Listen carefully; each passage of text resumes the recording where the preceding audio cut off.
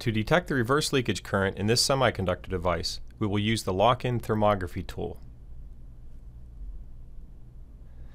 With the cycle time set to 2 seconds, during each cycle, power will be applied for 1 second and then disconnected for 1 second.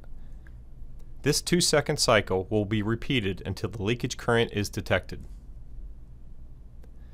In order for Thermalyze software to control power to the device, the positive lead from a DC power supply passes through Relay 0 in the I/O module.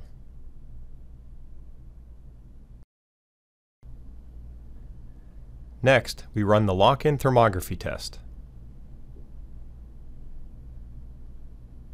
After each cycle is complete, the image is updated.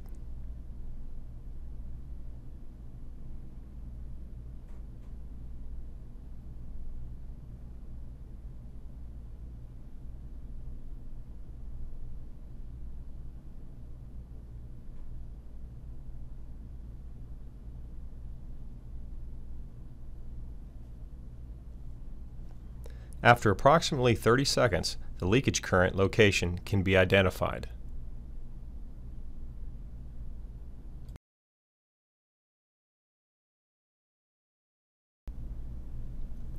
To locate the source of the leakage current, transfer the lock-in image to the main screen. Adjust the color palette range to remove unwanted thermal noise. Next, overlay a picture of the device and zoom in on the hotspot. Finally, adjust the picture transparency to precisely locate the leakage current.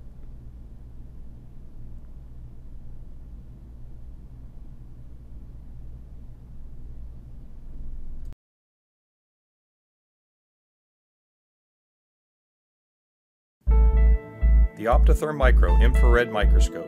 For more information, please visit our website.